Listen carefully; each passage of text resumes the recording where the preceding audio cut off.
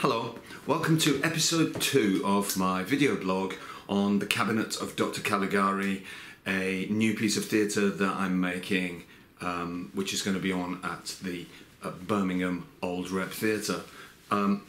So moving forward from last time I spoke to you, we've had a production meeting, and that's really interesting because what happens in the theatre when you're making something new is that the parameters of the real things you have to deal with, like, you know, if you want to use projectors, how far upstage will they reach? If if you need microphones, have you got enough money in the budget to do that? And it starts to, a bit like a Shakespearean sonnet, it starts to give you parameters within which to be creative, and I quite like that. Hello everybody. Good morning. Are you blogging? Yeah. 360 people. Yeah, there's too many people going to ask too many questions, so I'm going to turn this off. A couple of the things that we have done that have moved us forward. We started off with the Buto movement. We've now been working with Meyerhold's biomechanics. It's from this same early 20th century period, and Meyerhold was an actor with Stanislavski and early in the century, and then he became interested in less naturalistic work. He worked with Stanislavski a bit directing, but then he started to develop his own ideas, and biomechanics is the name given to the movement practice he developed, where he was trying to make actors efficient, almost like machines really, and that word kind of finding the most efficient way to move has sort of carried through. You get Moshe Feldenkrais uses the same kind of phrase about finding the most effective, efficient way of moving, so that you're not overdoing things, so it leads to a clarity. And so it was a kind of actor training that he was in development at the time, and he was moving away from naturalistic forms. That got him into quite a bit of trouble with the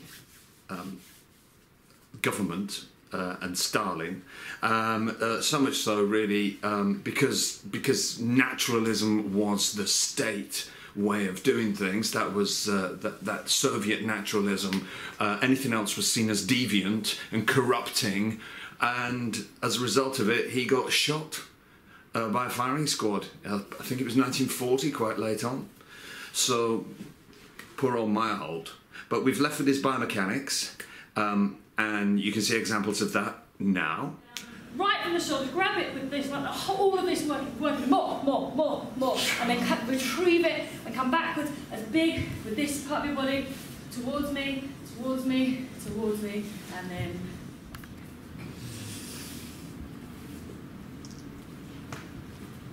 good, all the way down. Let those palms go up to the ceiling if you're being killed.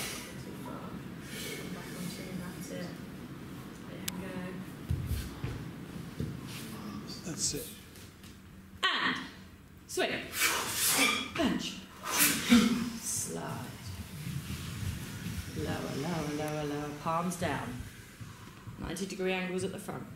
Suck it all in. Take your over the top.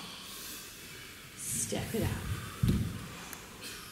Pull it back. Let me see the tension. I want to see every single muscle you have.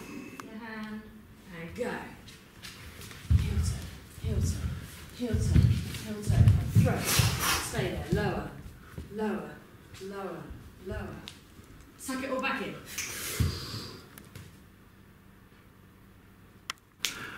We also have been working with contact improvisation. This is the latest style of movement, kind of from the 70s, early 70s, and it's really a dance form, and it's, as it sounds like, it's an improvisation, but it's based on people moving together and reacting from the impulses of each other, kind of physical. So all these things are working kind of from the outside towards an inside, working with archetypes, working with feelings, with non-naturalistic emotional centers,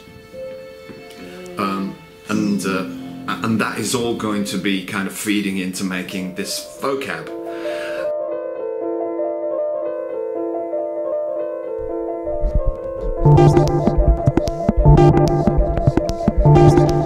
Is a test. For the next 60 seconds, this station will conduct a test of the emergency broadcast system. This is only a test.